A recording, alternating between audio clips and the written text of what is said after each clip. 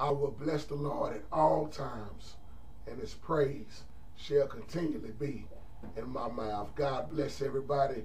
Y'all just bear with me in this video. I have, lost my voice, but I feel good this morning. The Lord woke me up. I'm on top of the ground and not under the ground. Kind of lost my voice this weekend, but that's not going to stop me from doing this video. And as my title says, a lot of people, they love mess. They cheer on mess. A lot of people cheer on mess. Misery loves company. And I want to give a shout out to my girl, Quinn. I was wondering who else was going to ask me about that video about the bishop that laid on top of the two men. But I'm not doing this video to dwell on that. What I want to talk about in this video is how people sit up and cheer on mess every Sunday. And to answer your question, the bishop who laid on top of the two men, I don't know if a lot of y'all done seen it on her YouTube family. He covered them up. He was ordaining two other bishops, and he laid on top of them. And if you are familiar with the Roman Catholic, then you'll feel me in this video, because that's what they did in a lot of their ceremonies. If you ever studied the Roman Catholics, you'll see how a lot of them leaders would lay on top of men. Some of this stuff we see now, we see so many man-made traditions. We see where religion is a big problem. Now, your question to me, should that even be allowed in the church? My opinion, sister, no. It shouldn't even be allowed in the church. This is why I pray for the leaders. I pray for all this stuff that I see going on, but I'm not a fool neither, and I don't agree with half of the stuff that I see. But we see now it's a lot of leaders, a lot of them are doing things, against the word of God. It's like I say, people cheer on homosexuality every Sunday. The music style right now in half of the churches are nothing but homosexuals. And people cheer it on every week. They clapping, all sing, praise the Lord, praise the Lord. And God don't even engage in sin. You know what I'm saying? We see women with women in the church.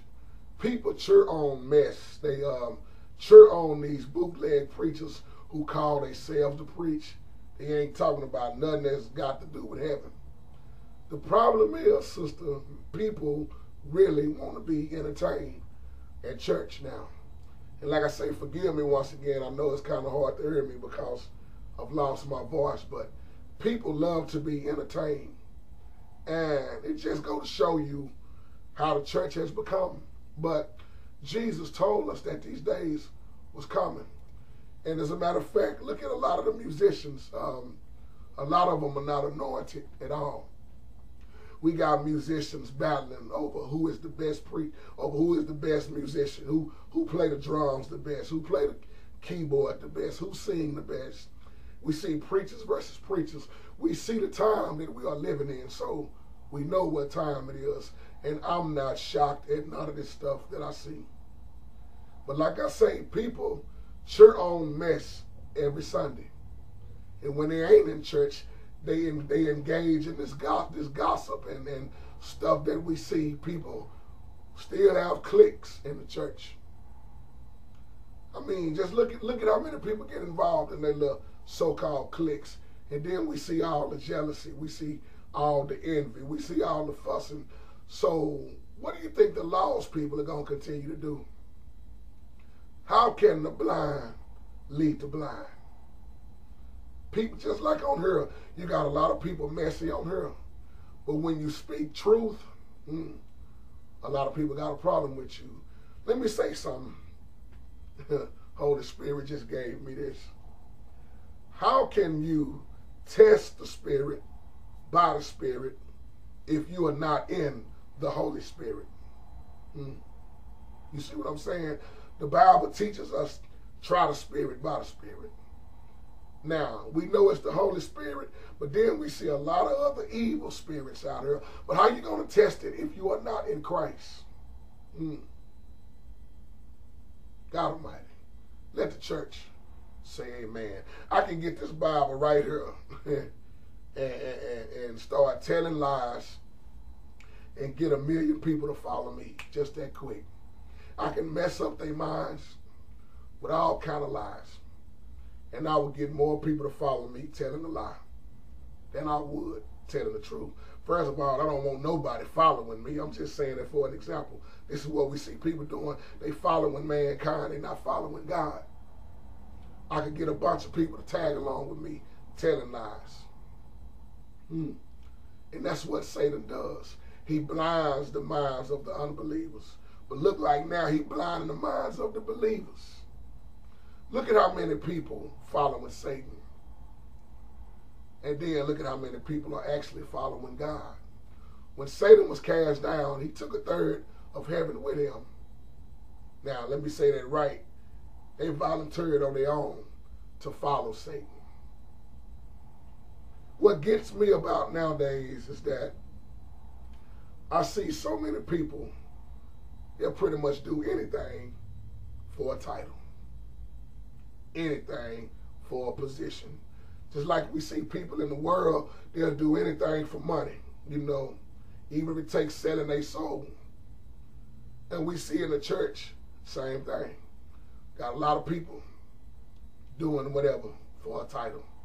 And God is not a respected person.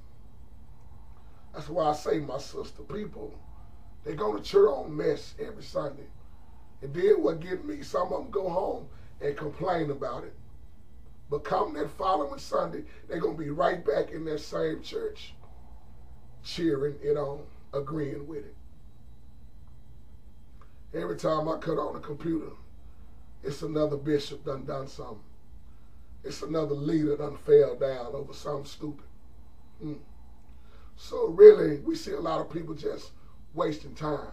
That's why I say I'm not going to make the video talking about the bishop. Now, whether he was gay and all that stuff, I don't care less. He got to take that up with him and God if he is. My point is, people sit up and they brainwash and they let other people dictate their life, dictate how much Holy Spirit they got in them. If people would quit trying to impress others, you know what they're going to learn in this life? If they don't never learn it, I'm sorry for them, but you can never satisfy people. They're going to always have a problem with you. When you're doing bad, somebody got a problem with you. When you're doing good, somebody got a problem with you. Matter of fact, when you speak more truth, most people have a problem with you. Same thing, the problem they had with Jesus. Jesus got killed for the truth. Stephen got stoned for the truth. Paul got beat up for the truth. Paul got thrown into prison for the truth.